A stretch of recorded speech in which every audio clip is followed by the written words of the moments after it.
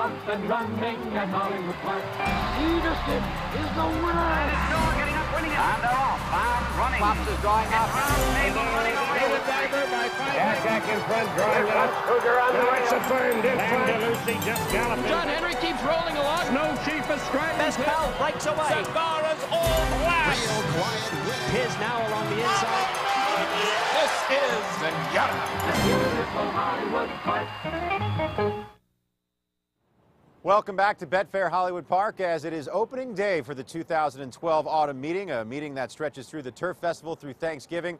And day number one looks pretty good. An 8-race card on tap. A little bit of rain coming in, but that didn't damper any of the enthusiasm as we welcome you back to the Inglewood Oval. Let's take a look at the field for race number one as we start the day with a $10,000 claimer. 3-year-old fillies going 6 furlongs on the main track.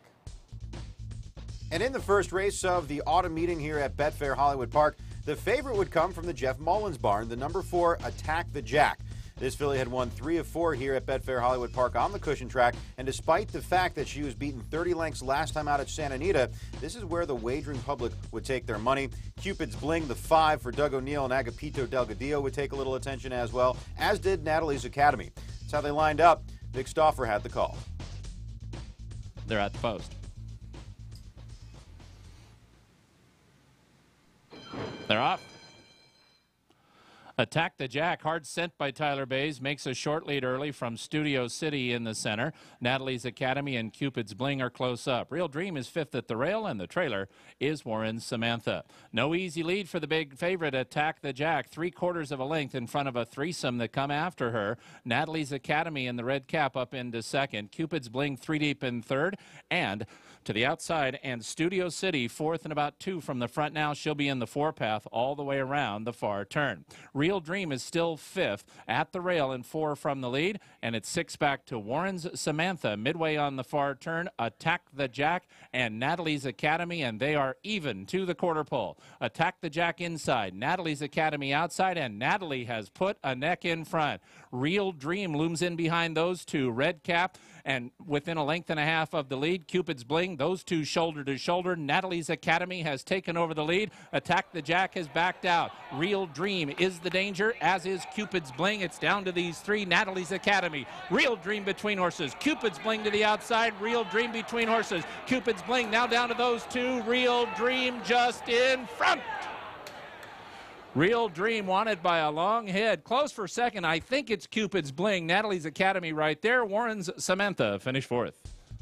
Juan Hernandez would kick off the meet with a bang here. $49.80 the return on a mere $2 wager to win on Real Dream. So a huge upset in the opener, and the prices would be outstanding as well. Hats off to Linda Mikas. This 3-year-old filly by Cat Dreams is out of the Apollo Mare, another variety, owned by Carlo Fisco, bred by Lee Gray here in sunny California. Real Dream at $49. Broke a lot of people in the first leg of the Pick 5, but the Pick 4 would get underway in race number 2. An $8,000 claiming event for fillies and mares 3 and up to go a mile and a 16th on the main track, and Living Our Dream, the number 2 horse, would go postward as your favorite, and there was a lot to like about this mare. Even though she was beaten 19 lengths last time out, she had won before for Eddie Truman. He reclaimed her, and another one who loved the surface at Betfair Hollywood Park. And with Rafael Bejarano climbing aboard, the wagering public saw fit to make this mare the favorite at post time. Aaron Greider would be aboard V for Bob Hess just to her inside. And another one that took a little bit of attention was Musical Grace for Rafael Becerra. That's how they lined up. Vic Stauffer brought you the call. They're at the post. They're off. Musical Grace got a couple of taps of the whip to try to make the lead. There's others quick as her, though. Plaza Rita's one of them, and these 2 now set off. V moves through at the rail. Those will be the 3 quickest. Then comes Living Our Dream, Red Moon Cat, and a 3-wide She's Key. And My Friend Gail has dropped over to the rail, saved some ground to the back stretch from the outside post. They turn into the backside, and Plaza Rita just quicker than Musical Grace.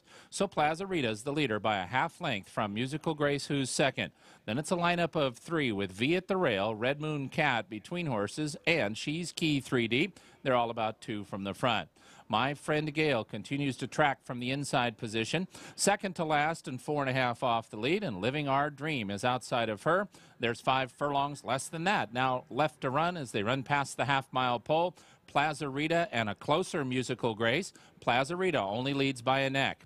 Musical Grace is second by a length and a half to She's Key 3 deep and V at the rail. Red Moon Cat is the first one to drop out, passed by My Friend Gail, and the trailer is still Living Our Dream, 3 furlongs from the money, 2 by 2 to the quarter pole, and the leader is Plaza Rita, just now a half ahead in front of Musical Grace in second. She's Key and V are still in striking position, if good enough, 2 from the front. My Friend Gail continues to save all the ground, Living Our Dream within 4 of the lead, and Red Moon Cat is gone, top of the stretch, absolutely wide open. Musical Grace takes a short lead. My Friend Gail dives through at the rail. She's Key in the middle of the track, and V, and it's V who puts her white blinkers in front.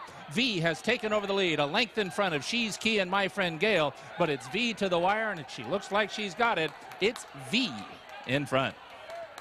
V won by a length, very close for second. I think it's She's Key over My Friend Gail. Musical Grace finished fourth.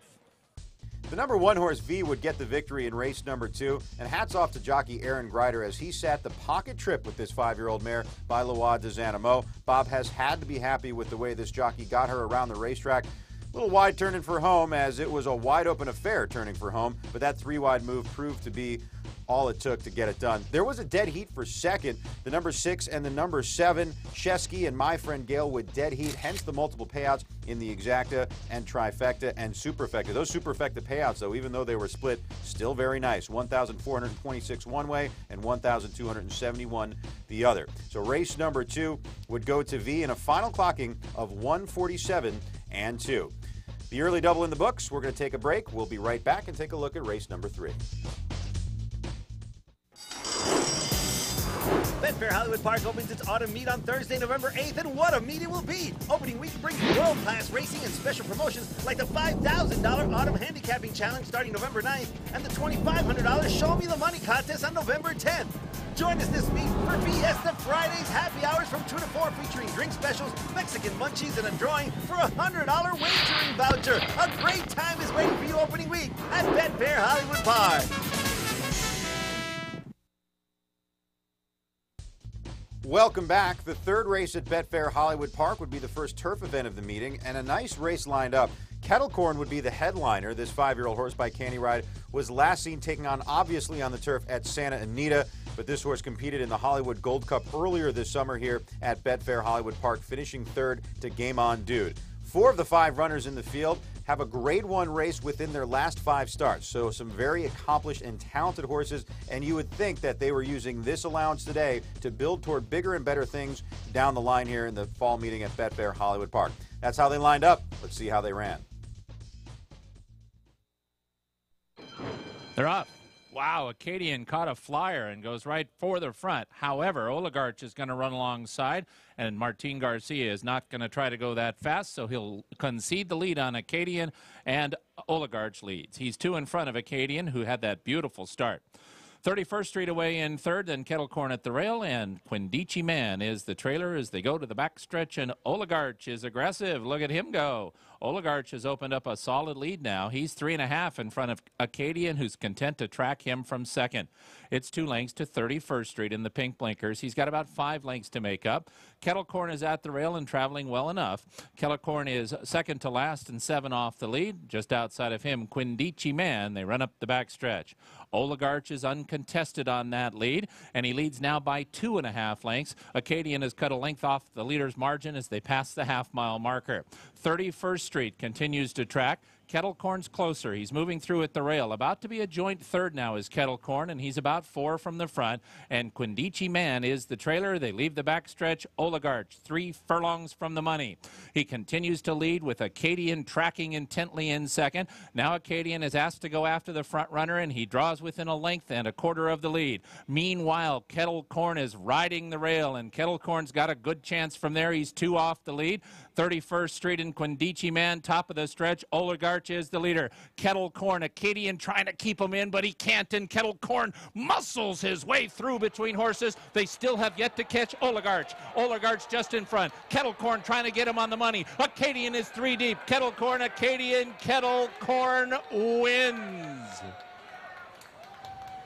Kettle Corn beat Acadian by a head. It's close for third, 31st Street and Oligarch. despite a nice race from Oligarch, who got the lead early on, looked like he was going to be able to go on with it, but when they turned for home, it was just a little too much kettle corn. This horse, very game. It was hard fought, but Garrett Gomez gets him to the wire for trainer John Sadler and the CRK stable. This horse by Candy Ride out of the Little ET mare, Something Beautiful, got the job done today as your favorite in race number 3. You can rest assured you'll see kettle corn down the line in some bigger stakes racing action. Final clocking for the third race, 141 and 3. Moving on to race number 4, we had a maiden claiming event for 2-year-old fillies. 6.5 furlongs the distance, and the favorite was the number 2, She's a Go Girl. This filly had made 3 starts for Adam Kitchingman, and that was the most experience of anybody in the field other than Kevin's Cool Cat, another filly who also had 3 starts under her belt. Diamond Flush would get a little attention for Bob Hess, a second-time starter that was promising in her debut when finishing 5th in a field of 11. That's how they lined up for race number 4 here at Betfair Hollywood Park. Vic had the call. They're at the post. They're off. She's a Go Girl and Jane's Shipbreak. Well, Agent Scully actually broke last, but now moves through between horses and grabs second. Then comes Kavala at the rail, Spooky Lady 4 deep, and Kevin's Cool Cat just inside of her. The trailer is Diamond Flush. She's a Go Girl up the backstretch, a length and a quarter in front of Agent Scully, who's second by a half length. Kavala's at the rail, moving up to be a joint second now, and about a length and a half off the lead. Jane's Ship in the black going to be 3 wide, and Spooky Lady in the pink 4 wide, leaving the backstretch. But Spooky Lady's on the move. Now she's a joint second and moving up. Kevin's Cool Cat has 5.5 to make up, and then 7 lengths last to Diamond Flush. They round the far turn. She's a Go Girl, and a fresh challenge from Spooky Lady. And now these two will match strides at the quarter pole. She's a Go Girl half ahead in front of Spooky Lady, who is traveling nicely outside of her. And Spooky Lady is coming, calling for that lead outside of She's a Go Girl, even past mid-stretch. She's a Go Girl inside. Spooky Lady outside, and they are shoulder to shoulder to throw down for the final 16th. Spooky Lady now inches to the lead. Spooky Lady, She's a Go Girl does her best. It's second best to the winner, Spooky Lady. Spooky Lady won by a length and 3/4 in the end. She's a Go Girl, good second. Kavala third, close for 4th. Well, it was the first-time starter from Julio Canani, Spooky Lady, who would get the score in the 4th race today. This filly by Yes It's True was live on the tote board going into the gate at 5-2. You'd actually get 3-1 when all was said and done in the wagering. But a promising debut, and she's certainly one to look at.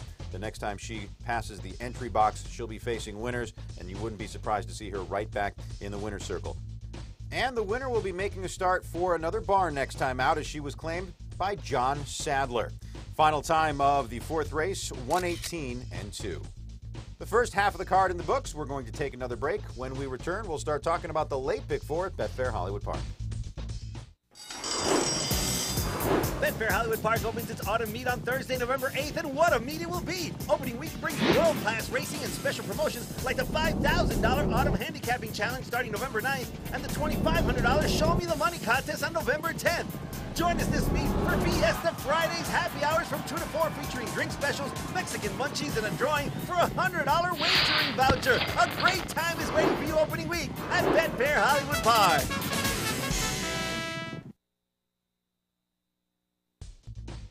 Welcome back as we start the late pick 4 here at Betfair Hollywood Park. Fillies and mares going a mile into 16th on the turf course, $25,000 claiming event. And your favorite at post time was the number 6 horse, Collating Lady, with Tyler Bays in the irons. This filly was first off the claim for Vladimir Serin, and he's been red hot with that move. That's how they lined up. Let's see how they ran. Vic had the call. They're off. Include the Cat and Leica break well. Bright-Eyed and Bushy Tail breaks best though and goes for the front. Bonita Soñador away in 4th. Collating Lady and Last Sting are next. Elegance mid-pack and now moves up to 3rd. Elegant will be 3 wide early. Then comes Ruffled Feathers, and the early trailer is Silic's Valley.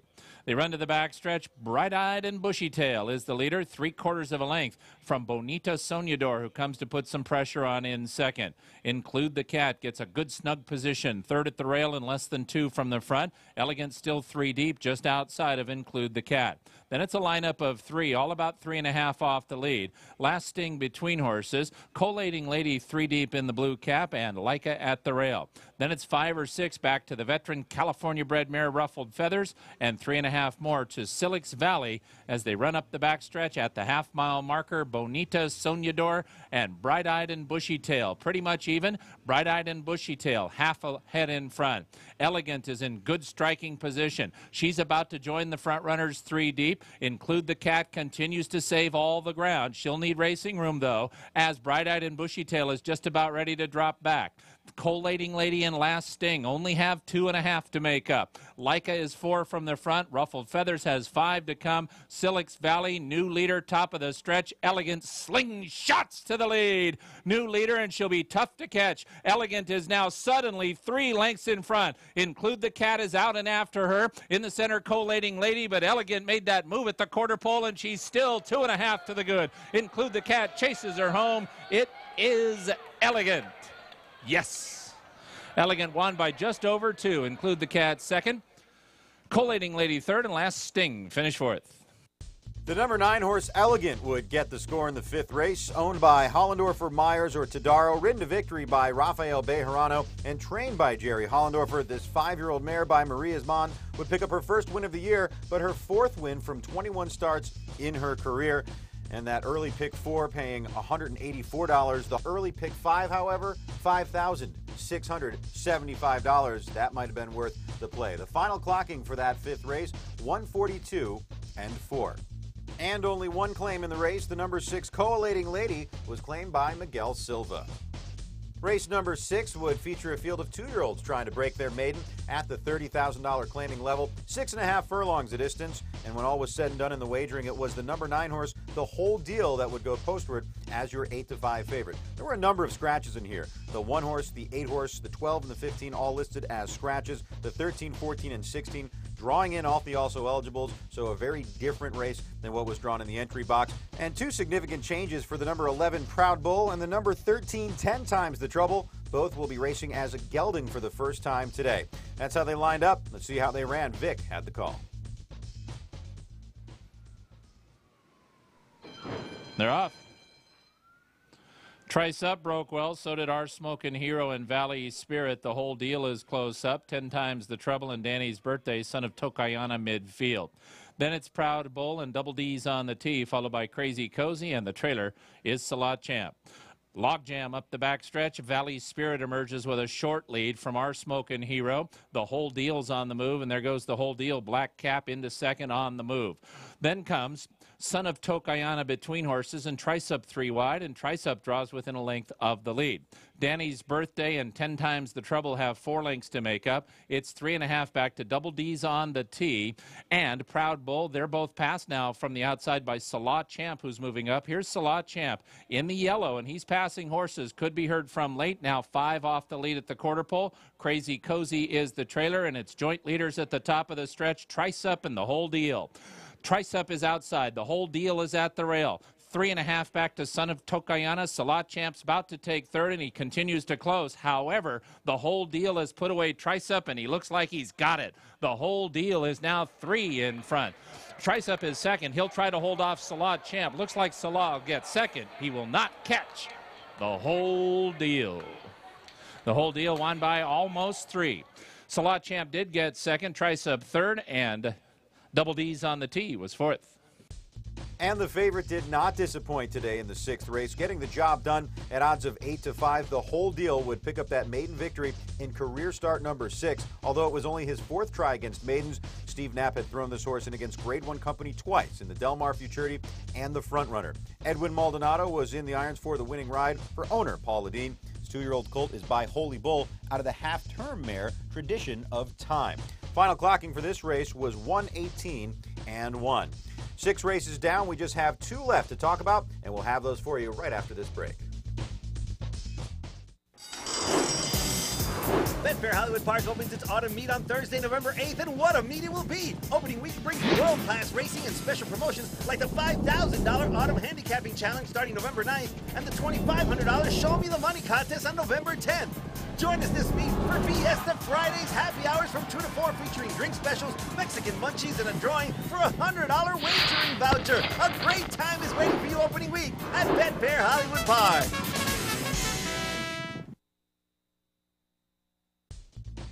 Welcome back to Betfair Hollywood Park. The 7th race, a nice optional claiming event here. $25,000 price tag for state breds, or the non-winner of one other than condition would apply. 6 furlongs of distance and a field of 11 scratched down to a field of 10 with the defection of the number 8 horse, Swiss Tart. 2 horses would go postward at odds of 2 to 1. The number 7 slightly favored over the 9, so My Slew would be your favorite at post time. Vic Stauffer had the call. They're at the post. They're off. Classic Bobby, Master Chef, Jeffrey's Group, Cabo Chico, and 3 Vases. Cabo Chico is fastest and rides the rail to the lead. My Slew, Sun's Out, and Candy's Sunrise all join Mint Humor. They make up the second flight. And Doug and Bill is the trailer up the back stretch with Cabo Chico now in charge. Cabo Chico to the far turn, a 2-length lead over Classic Bobby in second. 3 Vases joins Bobby from the inside and Master Chef from the outside. And now Classic Bobby is fourth as 3 Vases takes second and Master Chef takes third. It's 2 lengths to My Slew, who rides the rail, Jeffrey's Groove 3 deep and 4 from the front. Mint Humor, Sun's Out, and Candy's Sunrise all have 6 to come, and Doug and Bill's at the back of the pack, and here comes the new leader, and it's 3 Vases at the top of the stretch. 3 Vases now 2 lengths in front. Master Chef has a chance from the outside. He takes over second, and here comes Master Chef trying to gun down 3 Vases. 3 Vestas, Master Chef alongside. Master Chef late run. Doug and Bill from nowhere. Master Chef wins. Master Chef gives Hollendorfer 2 wins on the day. It ended up very close for second between a flying Doug and Bill and 3 Vases, and My Slew finished fourth. Master Chef would make it back-to-back wins, and this was a shrewd reclaim by Jerry Hollendorfer. This gelding had made his way through the Dan Blacker, Peter Miller, and Mark Glatbarns, but Hollendorfer, his original trainer, would claim him back last time out and bring him to the winner's circle today. Joe Talamo was up, this one owned by Hollendorfer or Todaro, a gelded son of Vronsky out of the Perfect Mandate mare, grilled to perfection, bred by Old English Rancho right here in sunny California. And some nice prices in this race, despite the fact that you had just a 2-to-1 shot winning. The trifecta paid $1,300 and the superfecta paid $10,757. That has something to do with the fact that the horse who ran second, the number 2, Dugan Bill, paid $45 to place. And that's why you get those big payouts in the exotic wagers. Final clocking for race number 7 was 111 and 2. That brings us to the 8th and final race on the card, and we would close things out on opening day with a maiden special weight affair to go 6 furlongs on the turf course. This is for California-bred fillies and mares, 3-year-olds and up. And there was a scratch of the number 1 horse, Classic Journey. Saul Arias would pick up a mount here on the 11, Noelle, who did draw in off the also eligible because of that scratch. When all was said and done in the betting, it was the first-time starter for Marty Jones. Copperopolis, filly by Speightstown. A lot of buzz in the mornings about how this filly was working, hence all the play, making her 6 to 5. That's how they lined up. For one more time, Vic Stauffer had the call. They're at the post.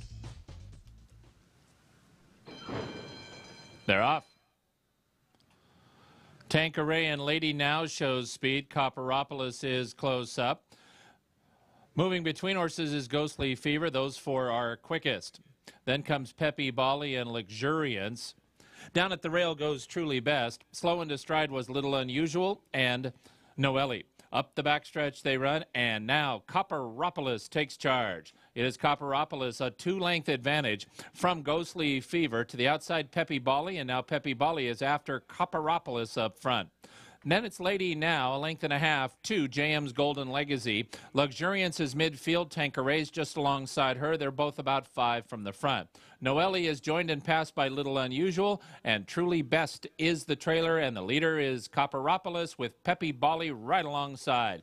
Copperopolis inside. Pepe Bali outside. Those two clear of Lady Now. Tanqueray is closing. So is Luxuriance in the center of the racetrack. And here comes Luxuriance. And Luxuriance in the orange has taken over the front. Little Unusual fires up late, but Luxuriance draws clear and wins. Lady Now second. Little Unusual third. Luxuriance. Luxuriance won by 3 in the end. Lady Now was second. Little Unusual third. Tanqueray fourth. And finishing fifth was Pepe Bali. In the end, it was the other first-time starter, Luxuriance, a filly who on paper for Corey Owens looked very good when working up the debut, but the workout reports sold her a little bit short, and she would pay $13.40 despite the fact that she was just 7-2 on the morning lines. This one was owned by Kevin Owens as well, and Tyler Bayes getting the win. That means in 8 races, we had 8 different winning jockeys. Big payouts in the nightcap. The trifecta paid over $583. The super paid $1,751. And the super high five, only 6 tickets hitting for $5,142. The late pick 4 paid $123. The pick 6, $3,413. So no carryover going into day 2 of the autumn meeting. And the place pick all, there were 2 tickets returning $6,327.70. Final clocking for the nightcap, 111 flat. And as of right now, there are no scratches on the Friday card. That's going to wrap up day number 1 of the autumn meeting here at Betfair Hollywood Park. Join us again tomorrow on Friday. First post will be 12:30. 12:30 first post tomorrow. And don't forget, this weekend we have the Real Quiet Stakes on Saturday and the Sharp Cat Stakes on Sunday. And don't forget, the Pick 6 is guaranteed at $150,000 this weekend. And we're giving away a Prius for anyone who hits that Pick 6 with a lone ticket on track. So please get in on those Pick 6s, and you can see that Prius right when you walk through the front gate. For Vic Stauffer, I'm Mike Joyce. Thanks for joining us here at Betfair Hollywood Park, and we'll see you tomorrow.